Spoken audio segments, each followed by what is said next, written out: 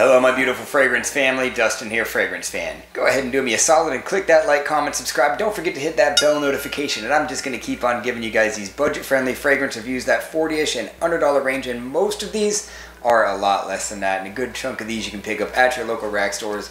The one I'm talking about today you see at the rack store all the time, and it's a 1996 release. It's a green aromatic. This thing is borderline legendary. It was extremely popular when it came out, and I'm talking about Liz Claiborne's Curve.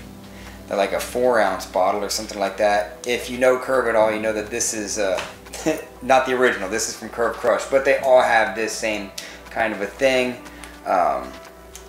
and the juice is clear because yeah, it's the bottle, or the sticker on the bottle is green. But anyhow, the atomizer is not bad. Not bad at all. It doesn't squirt far, but it squirts wide and a decent amount. So this thing has a million notes in it, so I'm just going to go over a few of them, let you know what I think about this thing overall, what makes Curve Curve, and if it's even still relevant today in 2023. In the top, there's bergamot, or no, excuse me, that's the mid. In the top, there's lemon, pineapple, juniper berries. There's a good amount of that pineapple and a good amount of that juicy lemon and a soft amount of the juniper berries. Gives it a real unique opening. The mid has bergamot and sage, and in the base there's sandalwood, there's mahogany. There's a lot of woods in the base of this thing. There's also cactus in the mid. So what you get ultimately out of this is a citrusy, woody, spicy. Now, I just did Liz Claiborne's Mambo, and people compare it to this, and that's basically what it is. It's citrusy, woody, spicy, but the difference between that one and this one is it leans more on the citruses, the juicy citruses, not so much the sharp, bitter citruses. The pineapple in this is not like an Aventus type pineapple, it's more of a juicy, and the lemon is nice and juicy. Got a small amount of that tartness, but it's mostly like juicy. And it stays like that throughout most of the life of this thing. The opening doesn't just fizzle out or anything like that. It stays true from the opening to the dry down pretty good. Of course, the woods start to pop out a little bit more once you get a few hours into this fragrance. Speaking of a few hours, the performance on this is right about average.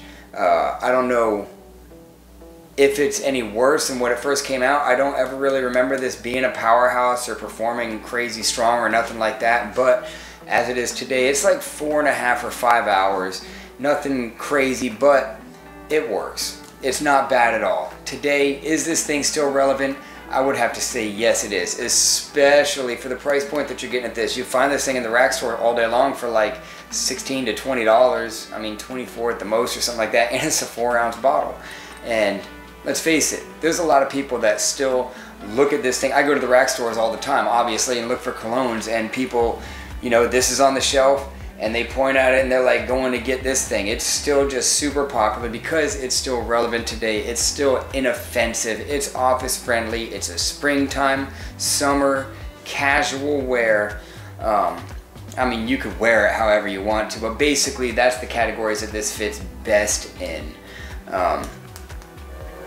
Overall rating, I can give this a 6 because I personally think it's a little bit better than an average smelling fragrance. The performance isn't nothing mind-blowing. If anything, it's on the weaker side of average, so I can't bump the rating scale up any more than a 6 because a 6 is a solid rating.